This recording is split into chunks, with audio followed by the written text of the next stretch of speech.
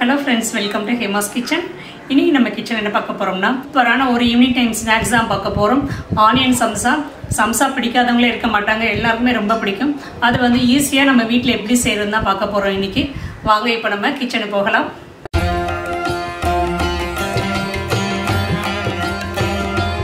வெங்காய சமோசா செய்யறதுக்கு 1 கப் மைதா மாவு எடுத்துக்கிறேன்.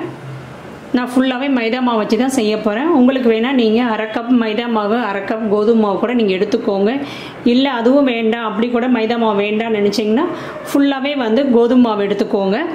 இப்போது 1 கப் மைதா மாவுக்கு தேவையான அளவு, மேல் மாவுக்கு தேவையான அளவு உப்பு சேர்த்துக்கோங்க. நம்ம உள்ள ஸ்டஃபிங் வேறு நம்ம வந்து உப்பு சேர்ப்போம், அதனால் இந்த மாவுக்கு மட்டும் தேவையான அளவு உப்பு சேர்த்துக்கோங்க.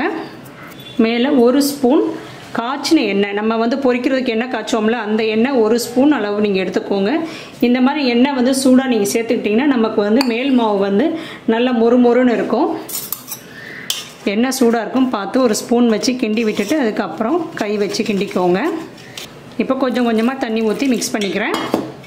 மொத்தமாக தண்ணி சேர்த்துட வேண்டாம், கொஞ்சம் கொஞ்சமாக ஊற்றி மிக்ஸ் பண்ணிக்கோங்க. மாவு வந்து நல்லா டைட்டாக இருக்கணும், ரவைலாம் எதுவும் சேர்க்க வேண்டாம். இந்த எண்ணெய் ஊற்றுறதே போதும், நல்லா மொறுமொறுன்னு இருக்கும் நமக்கு. இந்த மாதிரி பூரி மாவு மாதிரி நல்லா டைட்டாக பிசைஞ்சுக்கோங்க. இந்த மாதிரி இருக்கணும். இப்போ 1/2 ஸ்பூன் மட்டும் எண்ணெய் ஊற்றி ஒரு 10 நிமிஷம் மூடி வச்சிடுறேன். மாவு வந்து செட் ஆகட்டும். ஒரு 10 நிமிஷம் கழித்து பார்க்கலாம். இப்போ திரும்ப மாவு எடுத்து நல்லா பிசைஞ்சிக்கோங்க. இப்போ நம்ம உருட்டிக்கலாம். சின்ன சின்ன உருண்டையை எடுத்துக்கோங்க, ரொம்ப பெருசாக வேண்டாம், இந்த அளவுக்கு எடுத்துக்கோங்க. இந்த மாதிரி சமையல் மேடையை நல்லா க்ளீன் பண்ணிவிட்டு அதுக்கப்புறம் இந்த மாதிரி அழுத்தி தேய்ச்சி உருட்டி வச்சுக்கோங்க. இல்லைன்னா நம்ம எப்பயுமே சப்பாத்தி தேய்ப்போம்ல அந்த பூரி கட்டையில் கூட நம்ம தேய்ச்சிக்கலாம். இந்த மாதிரி காஞ்ச மாவு எடுத்து மேலே தூவி விட்டுக்கோங்க. நல்லா நைஸாக தேய்ச்சிக்கோங்க, அப்போ தான் வந்து நமக்கு சம்சா வந்து நல்லா மொறுமொறுன்னு இருக்கும். நல்லா ஓரம்லாம் நல்லா தேய்ச்சிக்கோங்க. ஒரு பிளேட்டில் எடுத்து வச்சுக்கிறேன். இது மேலேயே ஒரு ப்ரஷ் வச்சு இந்த மாதிரி எண்ணெயை தடவிடுங்க. நல்லா ஃபுல்லாக எண்ணெய் தடவிட்டு இது மேலே கொஞ்சமாக காஞ்ச மாவை தூவி விட்டுக்கோங்க. இப்போ அடுத்தது உருட்டிக்கலாம். இப்போ திரும்ப இதே மாதிரி ஒன்று தேய்ச்சி மேலே அது மேலேயே வச்சுக்கோங்க. நம்ம மாவு தூவி வச்சோம்ல அது மேலேயே வச்சுட்டு இப்போ அது மேலே திரும்ப எண்ணெயை தடவிக்கோங்க. இப்போ அது மேலே திரும்பவும் காஞ்ச மாவு வந்து தூவி விட்டுக்கிறேன். இதே மாதிரி நம்ம உருட்டி வச்ச எல்லா மாவையுமே தேய்ச்சிக்கிறேன். இப்போ 6 சப்பாத்தியை வந்து நம்ம உருட்டி வச்சுருக்குறோம். எல்லாத்தையும் ஒன்று மேலே ஒன்று அடுக்கிக்கோங்க. திரும்ப கீழே மாவு டஸ்ட் பண்ணிவிட்டு இந்த சப்பாத்தியை ஃபுல்லாகவே அப்படியே எடுத்து வச்சுக்கோங்க. வச்சுட்டு திரும்ப இதே மாதிரி தேய்ச்சிக்கோங்க. இப்போ ஒரே மாதிரி எல்லாத்தையுமே உருட்டியாச்சு. தோசைக்கல்லில் போட்டு சுட்டு எடுக்கலாம். இப்போ தோசைக்கல் சூடாயிடுச்சு. இந்த சப்பாத்தி ஃபுல்லாக அப்படியே இதில் வச்சிடுறேன். மினிமம் ஹையில் வச்சுக்கோங்க, ரொம்ப ஹையில் வைக்க வேண்டாம். திருப்பி போட்டுக்கோங்க. ஒவ்வொன்றா போட்டு எடுக்கிறதுக்கு இப்படி மொத்தமாக போட்டு எடுத்திங்கன்னா நமக்கு சட்டுன்னு வேலை முடிஞ்சிடும். ரொம்ப வேக விட்டுடக்கூடாது. லைட்டாக பபிள்ஸ் வரும்போது பார்த்து திருப்பி போட்டு எடுத்துக்கணும்.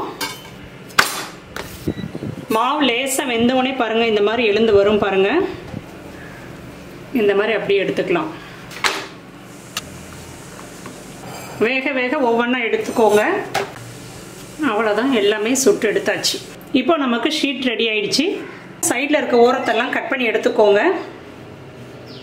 ரொம்ப கட் பண்ண வேண்டாம். இப்போ இதெல்லாம் தூக்கி போட்டுற வேண்டாம். இதெல்லாம் சின்ன சின்னதாக கட் பண்ணிவிட்டு டைமண்ட் சிப்ஸ் மாதிரி எண்ணெயில் போட்டு பொரிச்சு எடுத்துக்கோங்க. இப்போ உங்களுக்கு சம்சா எந்த அளவுக்கு வேணுமோ அந்த அளவுக்கு நீங்கள் வந்து கட் பண்ணிக்கோங்க. இதே அளவுக்கு கட் பண்ணிக்கோங்க எல்லாத்தையுமே. இப்போ நமக்கு பார்த்தீங்களா எத்தனை ஷீட் ரெடி ஆயிடுச்சு பார்த்தீங்களா.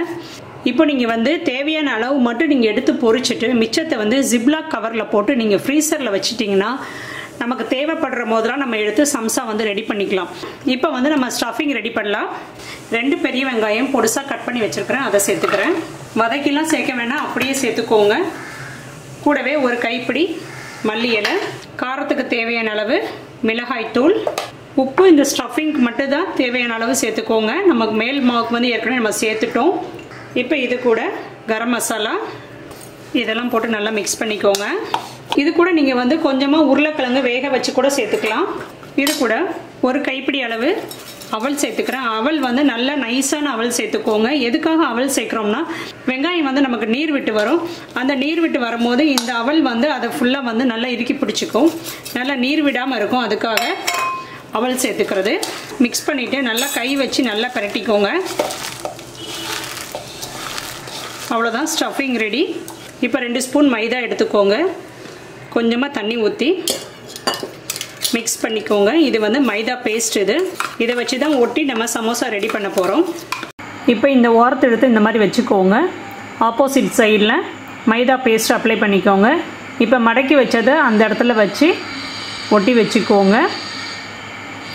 இப்போ நமக்கு ஒரு பேக்கெட் மாதிரி கிடச்சிருச்சு. இதில் வந்து நம்ம மிக்ஸ் பண்ணி வச்ச அந்த பூர்ணத்தை எடுத்து வச்சுக்கலாம். உங்களுக்கு எவ்வளோ வேணுமோ அதுக்கு ஏற்ற மாதிரி வச்சுக்கோங்க. இப்போது மேலே இந்த சைட்லேயும் மைதா பேஸ்ட் அப்ளை பண்ணிக்கோங்க. அப்போ தான் வந்து நமக்கு பொரிக்கும் போது ஓப்பன் ஆகி வெளியே வராது. நல்லா டைட்டாகவே ஒட்டிடுங்க. நல்லா இந்த மாதிரி டைட்டாக ஒட்டிடுங்க, பிரிஞ்சு வரக்கூடாது. சமோசா ரெடி. இப்போ நம்ம 2 வெங்காயம் போட்டு ரெடி பண்ணதுக்கு 10 சமோசா வந்திருக்குது. இப்போ எண்ணெய் காய வச்சுக்கோங்க. லோ ஃப்ளேமில் வச்சுக்கோங்க, ஹையில் வைக்க வேண்டாம். ஹையில் வச்சிங்கன்னா சட்டுன்னு வெளியே மட்டும்தான் வேகும், உள்ளே வேகாது. திருப்பி போட்டுக்கோங்க. இந்த மாதிரி ஃபுல்லாக நீங்கள் ரெடி பண்ணி வச்சிட்டிங்கன்னா சாயந்தரம் நேரத்தில் டக்குன்னு நீங்கள் வந்து எடுத்து பொரிச்சு கொடுத்துடலாம். நல்ல ஒரு ஈவினிங் ஸ்நாக்ஸ். என்னோட இன்னொரு சேனல் மை லைஃப் ஸ்டைலில் ஸ்ட்ரீட் ஃபுட் வீடியோ போட்டிருக்கிறேன். மொறுன்னு சூப்பரான தோசை வெரைட்டிஸ் தான், ரொம்ப நல்லா இருக்குது. எத்தனை வகையான தோசை செஞ்சுருக்காங்க பாருங்கள். அதில் ரொம்ப இன்ட்ரெஸ்டிங்காக இருக்குது. மிஸ் பண்ணாமல் பாருங்கள். அதோட லிங்க் வந்து கீழே டிஸ்கிரிப்ஷன் பாக்ஸில் கொடுக்குறேன், மிஸ் பண்ணாமல் பாருங்கள். மை லைஃப் ஸ்டைல் சேனலையும் சப்ஸ்கிரைப் பண்ணிக்கோங்க. சமோசா ரெடி. எடுத்துக்கலாம். இந்த கலரில் லைட் ப்ரௌன் கலரில் வந்தவுடனே எடுத்துக்கோங்க. ஒரு டிஷ்யூ போட்டு எடுத்துக்கோங்க. அடுத்தது போட்டுக்கலாம். வேகட்டும். இப்போ வெந்துடுச்சு, எடுத்துக்கலாம். மொறுன்னு ஆனியன் சமோசா ரெடி. பச்சை மிளகாய் நடுவில் கீறிட்டு அப்படி எண்ணெயில் போட்டு பொரிச்சிக்கோங்க. நடுவில் கீறிட்டு தான் பொரிக்கணும், இல்லைனா வெடிச்சிடும். அதனால் மறக்காமல் இந்த மாதிரி கீறி விட்டுக்கோங்க. அந்த பச்சை மிளகாய் மேலே லேசாக உப்பு தூவிக்கிறேன். இதை கடித்து சாப்பிட்டா ரொம்ப நல்லாயிருக்கும். எப்படி இருக்குதுன்னு பார்க்கலாம். நல்லா மொறுன்னு இருக்குது பாருங்கள். மேலே இருக்கிறது எவ்வளோ மொறுன்னு இருக்குது பார்த்தீங்களா? கிறிஸ்பியாக இருக்குது, சூப்பர் சாஃப்டாக இருக்குது, நல்லாவும் கிறிஸ்பியாக இருக்குது. ஆனியன் சமோசா பார்க்கும் போதே சாப்பிடணும் போல் இருக்குதுல்ல. கண்டிப்பாக ட்ரை பண்ணி பாருங்கள். எவ்வளோ கிறிஸ்பியாக இருக்குது பார்த்தீங்களா? ரொம்ப நல்லா இருக்குது. மிஸ் பண்ண வேண்டாம். கண்டிப்பாக நீங்களும் செஞ்சு பாருங்கள். செஞ்சு பார்த்துட்டு கமெண்ட்ஸாக சொல்லுங்கள் எப்படி இருந்துச்சுன்னு. இந்த ரெசிபி உங்களுக்கு பிடிச்சிருந்துச்சுன்னா என்னோட ஹேமாஸ் கிச்சன் சேனலை சப்ஸ்கிரைப் பண்ணிக்கோங்க. நாளைக்கு வேறு ஒரு டிஷ்ஷோட திரும்ப உங்களை வந்து நான் மீட் பண்ணுறேன். தேங்க்யூ.